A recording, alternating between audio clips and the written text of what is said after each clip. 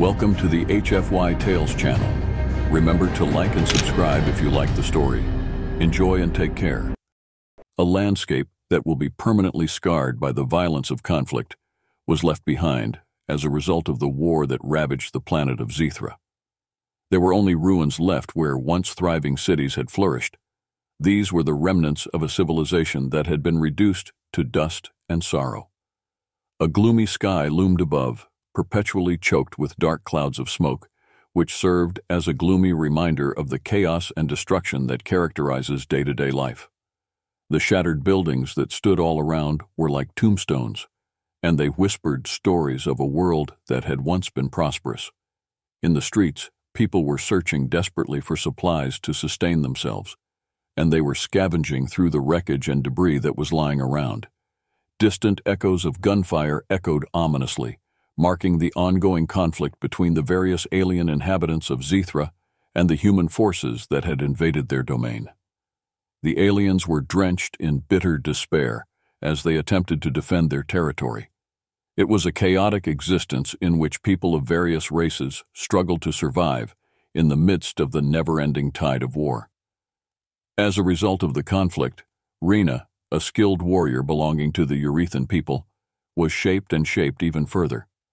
Her striking silver hair was woven into intricate braids, and her skin was a deep azure color that shimmered in the small amount of light that was available.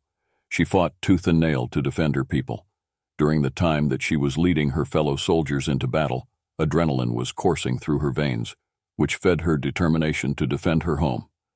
The faces of her family and friends became distant ghosts, overshadowed by the never-ending struggle for survival. Memories of laughter reverberated in her mind, and they clashed against the harsh reality of violence that she could not see. The mantle of a protector, a warrior who embraced the virtues of strength, honor, and duty, was the foundation upon which her complete life was constructed. But it is possible for even the most powerful warriors to fail. In the event that Rena was taken captive during a desperate attempt to reclaim a city that had been destroyed, she was aware that the time had come for her to confront the harsh reality that humans were relentless invaders, and that her demise was imminent. As Rena and her team began their assault on a human outpost, the atmosphere was filled with a charged energy that buzzed throughout the atmosphere. At first glance, the plan appeared to be flawless. Eliminate the guards, retrieve vital supplies and intelligence, and then vanish into the darkness. While Rena continued to press forward, her heart continued to beat in time with the unrelenting rhythm of engagement. The threads of their destinies, however, were twisted by fate, which was like a cruel trickster. Their hopes were dashed when they experienced the unanticipated arrival of human reinforcements.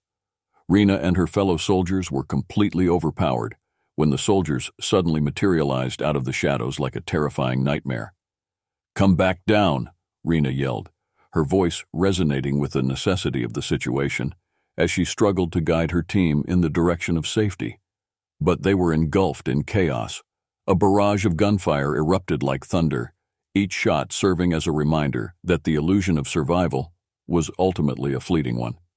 Rena deflected attacks with grace, her movements fluid and practiced, the weight of her duty driving her determination to do what she needed to do. Even in the thick of the conflict, she sensed a shadowy presence creeping into her resolve, and it was doubt. Hadn't they been preparing themselves for situations like this beforehand? She was already able to hear the loud and abrasive clang of weapons colliding with one another, as well as the cries of her fellow soldiers mingling with her own ferocious shouts. In spite of the fact that their numbers were growing with each passing moment, the humans were unrelenting. Suddenly, something slammed into her side, and the pain that she was experiencing exploded bright and vivid as the electrical current of a stun pulse penetrated her body. She experienced a blurring of her vision as the world began to transform into a kaleidoscope of chaos that immediately turned black. She found herself imprisoned in a cold metallic cell, which she later discovered to be an alien holding cell when she awoke. She struggled against her restraints, only to discover that her wrists were shackled in heavy chains. This moment caused her to experience a surge of panic. As a constant reminder of her confinement, each clank reverberated loudly. The only source of illumination in the dim room was a single light bulb that flickered, and it cast shadows that were sinister across the cold floors and walls. It was possible for her to hear footsteps echoing through the corridors, in addition to the distant chatter that she could hear, and each noise made her anxiety worse. When the door opened with a creak, it revealed a human soldier named Ethan. He was tall, with rugged features and a hardened expression that carried the weight of his past. It was the kind of expression that could only be earned through experiences that were steeped in experience that was filled with bloodshed and guilt. His comrades spoke with contempt about the brutality of Eurethan warriors, referring to them as barbarians in their description of them. In spite of this, Ethan experienced a disturbing stirring within him as he turned his attention to Reyna, the fierce spirit that was confined in a cage. "Is there something you want from me?" The voice of Reyna was shaking with a mixture of fear and anger as she spat out in a defiant manner. "Do you intend to have me killed?" As Ethan looked at her intently, he pondered the significance of the words she had spoken. He was confronted with a violent conflict between the truths he had learned during the war and the monstrous image that his fellow soldiers had painted of him. He slowly responded, "I'm not here to kill you," and his tone of voice became increasingly urgent as he delivered his words. "Please provide me with information regarding the resistance to Eurethan." All of Reyna's instincts were screaming at her to be wary of this human being, and her heart was racing. Were you playing a cruel game with the intention of manipulating her? Was this man really under the impression that she would cooperate? It was clear to her that he was evaluating her worth, and she could see the flickering uncertainty in his eyes. She anticipated nothing less than brutality, despite the fact that her instincts told her otherwise. "Why would I betray those who are close to me?" The expression of defiance was etched across her features as she shot back. Each and every instinct that she possessed was opposed to the idea of trust. The moment Ethan took a step forward, she was taken aback by the unexpected warmth that emanated from him. This warmth was a contrast to the icy tone of his command. "Because I am of the opinion that this war is not justified. I have faith that we will be able to find a way out of this mess. There is a promise that I will assist you in escaping if you help me." The room was filled with silence for a considerable amount of time, which was a tense standoff between two unlikely allies who were each dealing with enormous burdens that were shaking the very core of their beings respectively. Reyna's heart was filled with a glimmer of hope, which was struggling against the resolute walls of her mistrust. With a tone that was as sharp as a knife, she finally gave in and said, "Fine. But you had better keep your word," the speaker said. "If you betray me, I will not think twice about taking your life." A newfound respect began to ignite in Ethan's heart as he listened to her declaration, and he couldn't help but smile at the severity of her words. While they were prowling the dimly lit corridors of the facility that held her captive, they started to formulate a strategy for escaping the facility that held her captive. There are 4. Taking a turn. While they were in the process of making their getaway, Reyna experienced a whirlwind of feelings coming from within her, including a mixture of excitement and fear. Ethan moved stealthily beside her, his eyes sharply searching for guards, which was a striking contrast to the confinement she were under. There was a peculiar bond that was woven from the threads of fear and desperation that was growing between them, and it was a connection that was not spoken about. When they looked at each other, Reyna felt a surge of electricity course through her veins. There was something about him that illuminated her heart, in ways that made the mission they were on even more critically important. It's possible that the glimmer of understanding and the flicker of kindness that she could feel emanating from him was what sparked something unexpected in her. "It's over there," Ethan murmured, pointing toward a hangar that was open to the public. The empty space was illuminated by a dim light that flickered and glowed, illuminating the path that could lead them to freedom. They approached with a sense of apprehension, readiness enveloping each and every one of their subtle movements. They hurriedly entered the hangar together, moving cautiously toward a small hovercraft as they made their way from the hangar. In addition to the fear that was racing through her body, Reyna's heart was pounding as adrenaline coursed through her body. They were at the point in time where they could finally realize their full potential and escape the clutches of this war. Come on in. As they loaded onto the ship, Ethan urged them to do so. Rena's concentration was sharpened with each and every throb of excitement and dread. While Ethan navigated the controls and propelled them into the starry abyss above, her body buzzed with the energy that would propel them forward. During their flight, Rena was awestruck by the breathtaking beauty of the stars, a sight that she had almost forgotten about due to the chaos that she had experienced in her previous life. Each glimmering point of light served as a beacon of hope, serving as reminders of dreams that had not yet been realized and shedding light on the way to freedom. A thrilling adventure was waiting for them as they flew across the shattered remnants of Zathra's surface. Rena experienced a surge of exhilaration throughout her body, as the excitement of the pursuit reawakened her most basic instincts. She became more and more aware of the freedom that they had been searching for such a long time with each passing moment. However, the currents of fate were unpredictable. As long as Ethan was in charge, they were able to break free, but this came at the expense of letting others know about their escape.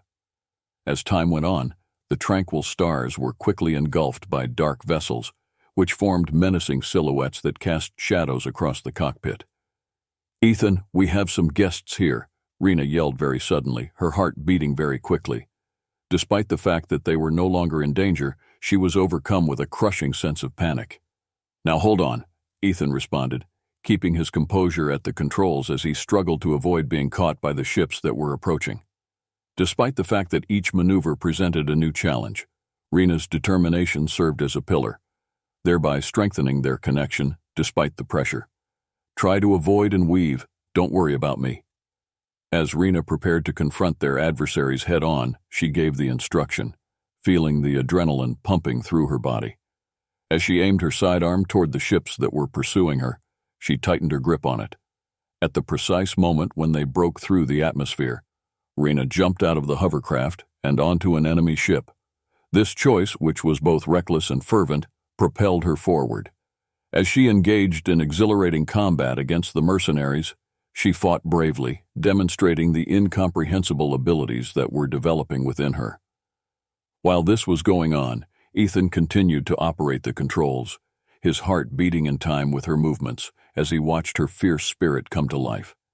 She was a force of nature, like a comet hurtling through the universe, leaving a trail of fiery defiance and vibrant fire in her wake behind her. As the war played out in the background, each fervent battle cry served as a source of inspiration for him, thereby bringing their spirits together. The sound of blaster fire thundering like a living entity, a heartbeat echoing the rhythm of their lives, became audible as the afternoon blasters clashed with one another. The realization came to him all of a sudden, shedding light on a connection that went beyond their very existence. This was not merely a matter of survival. Rather, it was a demonstration of the decisions that they had brought about, a defiance against the conditions that had caused them to be separated. Rena lowered herself back into the hovercraft after the final mercenary had been defeated. She was out of breath, but energized by the experience. Something within her had been reawakened as a result of the fight. It was an embodiment of her strength that reawakened both pride and vulnerability. She felt an overwhelming sense of gratitude and acknowledgement as she turned to face Ethan. Despite the fact that adrenaline was still working its way through her veins, she exclaimed, "I can't believe we did that." "Doesn't it seem like we're quite the team?" Ethan responded, a proud smile spreading across his face as he took in the wreckage that they had left behind from their crash. Who would have thought that a human soldier and an extraterrestrial warrior could go on to become partners? The sound of Rena's laughter was unfiltered and liberating. This connection that we are forming, it caught us off guard. It never occurred to me that I would come across someone like you, in particular, in the midst of all this mayhem. There was a sense of camaraderie that developed between them as a result of their escape. It was an unbreakable tether that was forged in the fires of adversity. Rena was overcome with an intense desire to safeguard Ethan with the same ferocity with which she feared for the safety of her people. How were they able to maintain their unity in the face of a destiny that was designed to tear apart their worlds? While the days turned into weeks of unpredictability and excitement, The threat of harm continued to be present at all times. As they made their way through the crumbling landscape, a dangerous storm was already brewing on the horizon.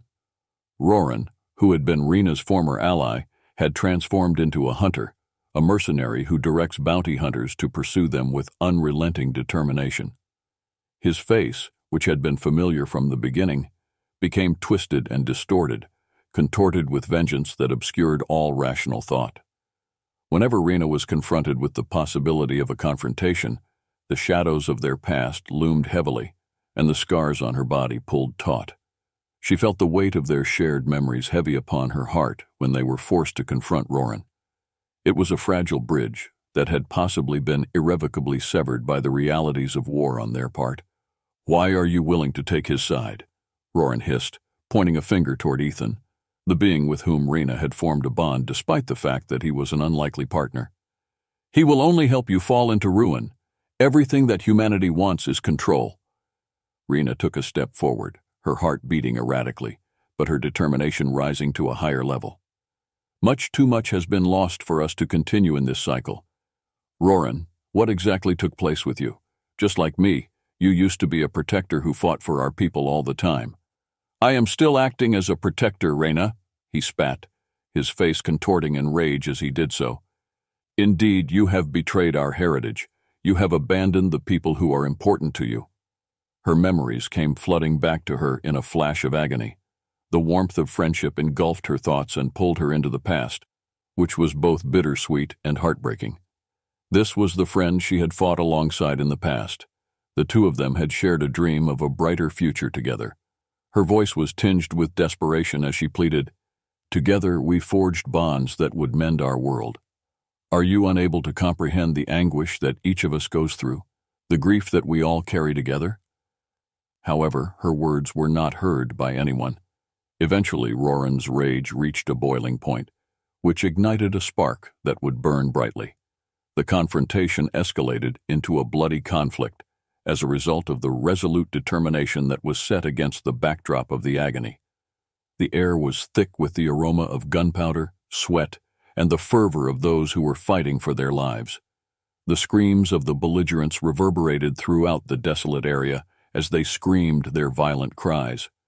At the precise moment when Roran was gaining the upper hand and aiming for Rena's heart, Ethan lunged forward, putting himself in danger in order to bring her closer.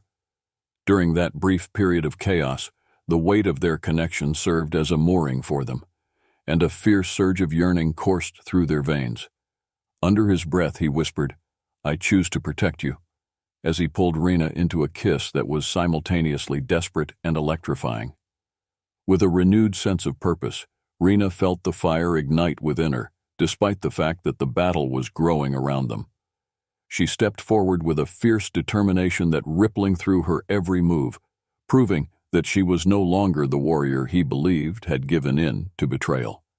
The kiss gave her the confidence to realize that love could be the spark that ignited a rebellion against hatred. As the intensity of the confrontation increased, the fragments of her history began to come together. The weight of memory needed to be released in order to free herself from the dull ties that bound her to the past. Roran was taken aback by Rena's unexpected and reckless determination, which she displayed by redirecting her agility. This was the final blow, and with it came the end of her connection to the things that had shaped her life for such a long time. A significant turning point was reached as a result of the victory, which reshaped every aspect of their shared existence. Not only did Rena's heart hurt for Roran, who had become disoriented, but it also hurt for the realization that the decisions she had made had marked the course of her journey.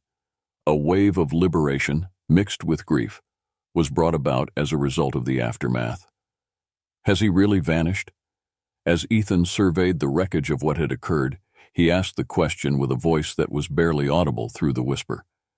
In response, Rena said, "Yes," with a tone that was thick with emotion. "He wasn't always like this," she said. "Together we fought for peace and dreamed of it, but now it seems like a thing of the past."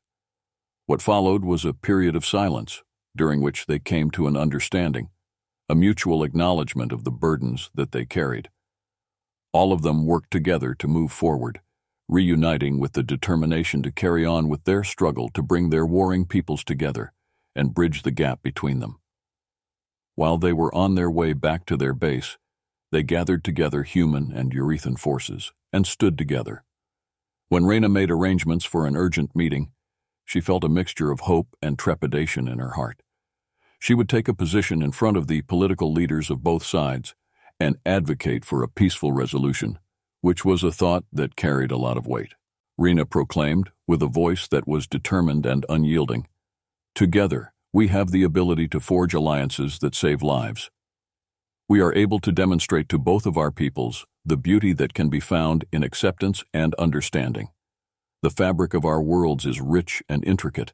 It is imperative that we acquire the ability to coexist." At the same time that the leaders were exchanging suspicious glances, a nervous energy crackled through the air. Reyna, however, did not falter. Rather than that, she stood taller, sensing that Ethan's unwavering gaze provided her with strength. As weeks turned into months, their nascent efforts started to come together and form a cohesive whole. Using her ability to facilitate dialogues, Reyna started to guide conversations, which led to the development of plans for peace that included the sharing of cultural traditions, educational programs, and joint ventures that would assist in the healing of the severed bonds. On the other hand, the underlying currents of dissatisfaction were not far below the surface. Many people continued to be wary, clinging to their prejudices and traditions. In order for Reyna and Ethan to fulfill their commitment, they would have to overcome centuries of hostility, which was a difficult task that required a great deal of bravery.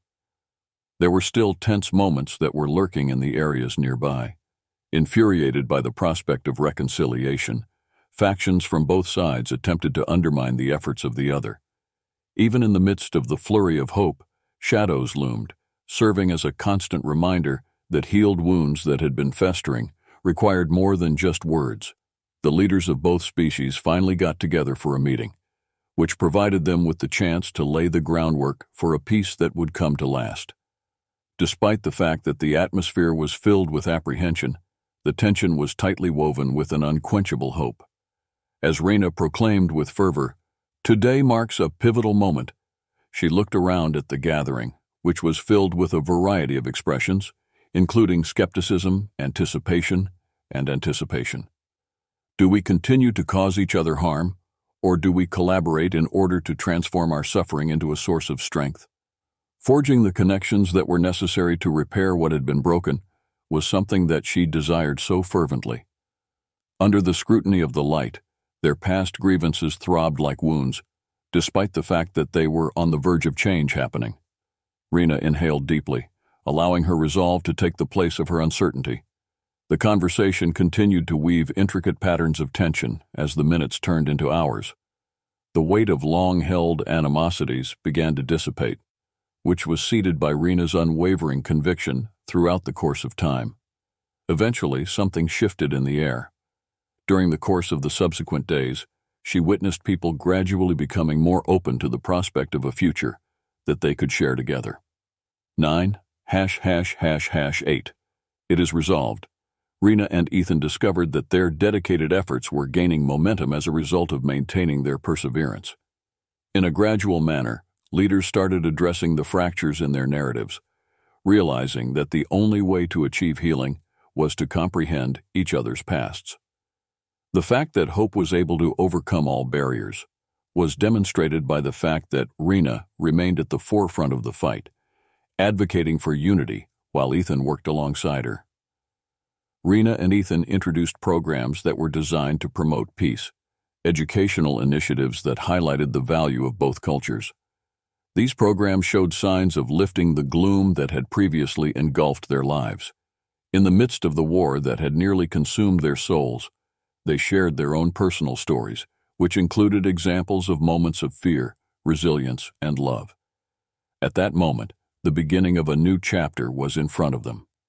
In spite of the fact that uncertainty may have persisted, the seeds of a hopeful coalition have blossomed into a force that can actually bring about change. Rather than a relationship based on betrayal, humanity formed a partnership with the Eurethan people. This partnership was built upon shared histories, Since the beginning, Rena and Ethan have been working tirelessly to close the gap and lead their people toward a more promising future. They were immersed in the hope of transformation as they moved through the war-torn landscape, which filled their spirits with a sense of elation. After what seemed like an eternity, Rena was finally able to witness something glorious: the formation of cultural celebrations in which humans and Eurythans came together in jubilant unity. Laughter, music, and a monument to synergy were all present. It was a realization that previous factions could become a shared legacy of unity. While walking hand in hand, they watched the beginning of this new era. As they stood together, Rena and Ethan witnessed the beginning of a new chapter in their shared narrative, which was full of potential and promise. With their arms intertwined, they rejoiced in the love that was growing despite the destruction. It was a tenacious bond that had been forged from their successful history. They were aware deep down in their own hearts that difficulties would continue to appear. In spite of this, they were able to build a love that was able to endure the passage of time, push the limits of what was possible, and transcend even the most dreary of legacies. Rena and Ethan basked in the warmth of hope as the sun sank below the horizon on a peaceful evening. The sun's rays illuminated the faces of leaders from both sides of the conflict. As the sky turned violet, they watched their world start over, eagerly anticipating the possibility of coming together and understanding one another. Together, with determination and love serving as their guiding light, they ventured forth into the vast unknown, eager to confront whatever might possibly come their way. The final steps. In this version, the characters are developed further by delving into their feelings, relationships, and the challenges they face. Additionally, the narrative is strengthened by the inclusion of several additional scenes and rich details. In the event that you have any additional modifications in mind or aspects that you would like to investigate further, please let me know, and I will be more than happy to assist you.